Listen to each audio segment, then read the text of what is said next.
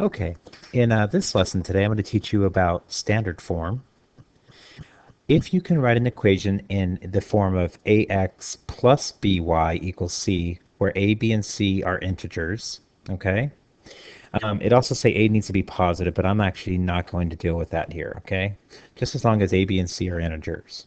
So this is a number, this is a number, and this is a number. For example, 3x plus 2y equals 7. That's in standard form. The x and the y are on the same side, okay? And they all need to be whole numbers. So remember, if you know you have a decimal there, you can multiply by 10. If you have a fraction, multiply by the denominator. There's ways to get rid of the fraction parts of the answers, okay? What we're going to do here, this is a lesson that I don't think is pivotal. So if this is one that you were absent for or whatever else, it's not the worst lesson in the world to be absent for. But this is a good practice lesson because it's going to take you through the entire cycle of the three forms.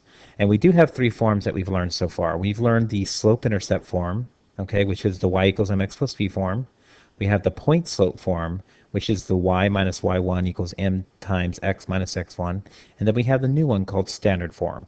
So this is a good lesson because it kind of brings it all together, writing it all the same, okay? So here are the steps. You always need to find the slope. Then you need to put that into the point-slope formula. Then you need to turn it into y equals mx plus b. And then you need to write it in standard form. Okay, so let's just try that. That seems like a lot, but it's actually quite easy. There's really nothing new here. All right, step one, find the slope. All right, I guess how did I label this? A. So step A, find the slope. Well, the slope is y1 minus y2 over x1 minus x2, right? Really bad writing there. All right, so what do we get? y1 is 1, so 1 minusing a negative 2, which means plus 2, over 1 minus 2, right? How did they get that? Remember, this is x1, this is y1, this is x2, this is y2. And I just plugged in the numbers. So what do I get? 1 plus 2 is 3, and 1 minus 2 is negative 1. So the slope of this line is negative 3. So there's my first part. Slope, negative 3. Step 2, letter B, right?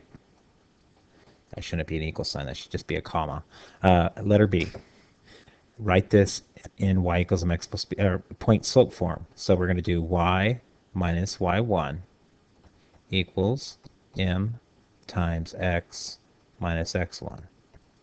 And on your homework tonight, I want you to always use the first point, okay? So whatever first point is, use the first point. You could actually use either point, and we did that before. You can use either point, and it's going to work. But so that we all have the same work, go ahead and use the first point, okay? So y minus 1 is equal to negative 3 times x minus 1. There's point slope, right? Point slope form is right there. Letter C. Rewrite that into y equals mx plus b form, slope-intercept form. So remember what we're trying to do. We're trying to make it look like this. Y equals mx plus b. So what do I need to do? Well, I need to bring the 3 over. So I'm going to have, or distribute the 3, not bring the 3 over. Distribute the negative 3. I end up with negative 3x plus 3.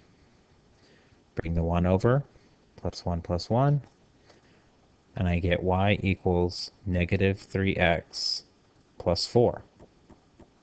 So there's my second form, right? There's my point slope form, there's my slope intercept form, and then my last one, letter D, is to turn that into standard form.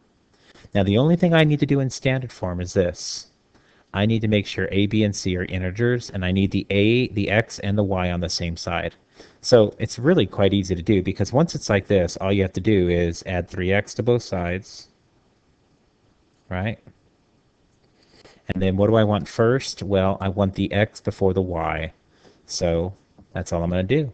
It's going to be what? 3x plus y equals 4. And there are my three forms. I've got point slope form. I've got slope intercept form. And I've got standard form. All three right there. Okay, let's try another example.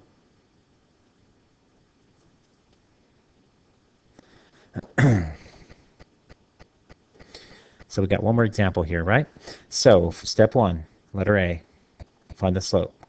y1 minus y2, we've done this about 8 million times now, so you should be pretty good at it, equals over x1 minus x2, right? Sorry, my pen's too thick. So that's going to be what? Well, this is x1, y1, x2, y2. Okay? Fill in the blanks. We get what? Negative 2 minus 4 over 3 minus 9. Negative 2 minus 4 is negative 6. 3 minus 9 is negative 6. And that makes 1. So my slope is 1. A little bit easier, right? Letter B. Put that into point slope. Y minus y1 equals m times x minus x1. Okay, so what do we get here? Well, plug in the blanks. Y1 is what? Negative 2. So minusing a negative 2 is plus 2. And the slope is 1. And this is x. x1 is 3, so it's minus 3, right? There's my second form, point slope. First form, point slope. Second form, distribute the 1 and bring the 2 over. So if I distribute the 1, I'm going to get what? X minus 3. I get y plus 2 is equal to x minus 3. Then subtract 2 from both sides, or add a negative 2 to both sides, and I end up with y equals x minus 5. There's my second form. And then my third form, all I need to do is bring my x over. So I'm going to rewrite it here.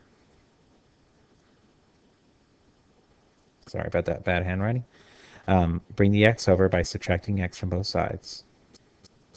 And I'm left with negative x plus y equals 5.